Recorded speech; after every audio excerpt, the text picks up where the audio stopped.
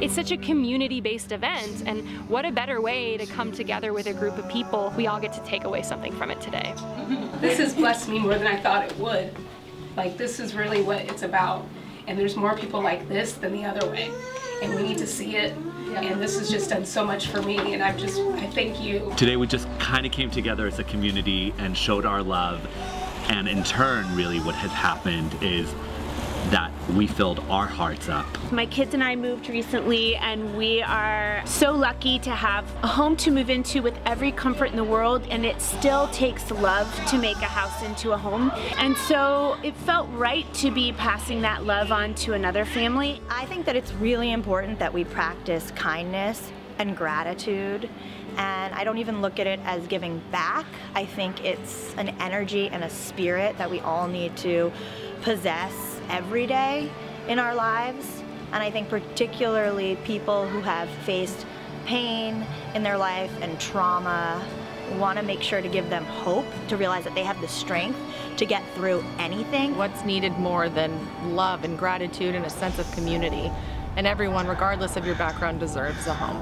And no one on earth is more deserving than A, a mother, and B, somebody who hasn't been embraced by a loving family that every child deserves to have. Home is not just a roof over your head. Home is an energy, it's an environment, and things like artwork and a kitchen table so you can have guests over, things like that are what help create that, energetic field for you to feel safe.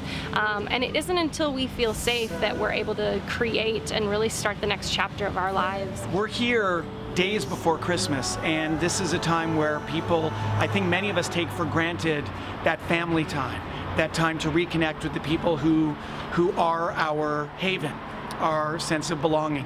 Bianca doesn't have that bedrock sense of belonging, and so I'm hoping that, as we go into the holidays, this young woman knows that there are people out there for her who care, who are willing to give of their time, of themselves, because she matters.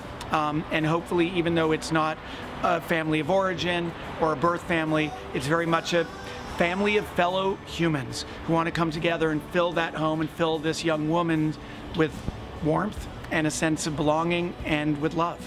I think this pandemic has hopefully taught us a lot and changed the world we live, and I think hopefully when we go back to normal, hopefully soon, it will probably be a new normal.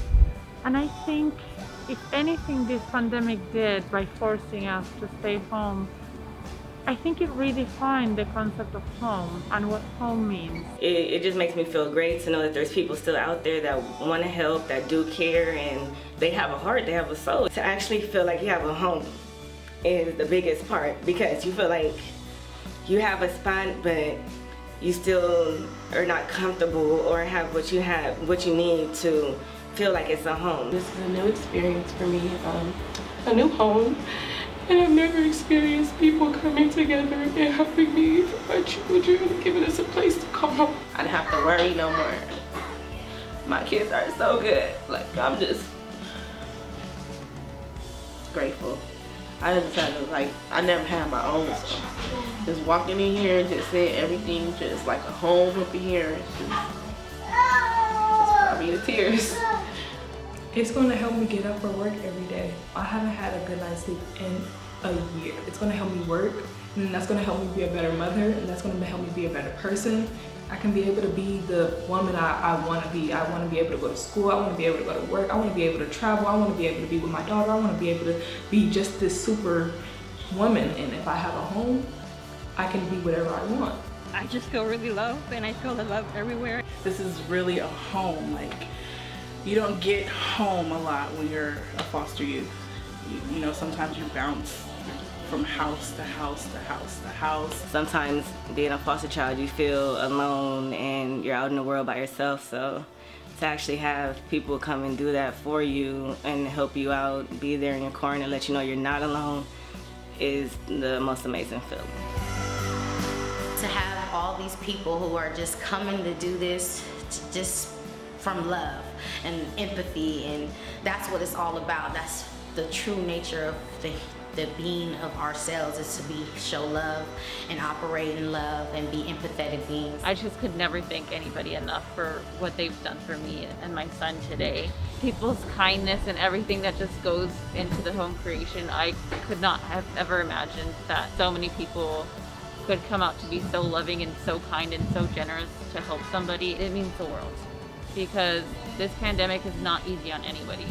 This home creation pulled people out of their safe zone so they could help somebody be in their own safe zone.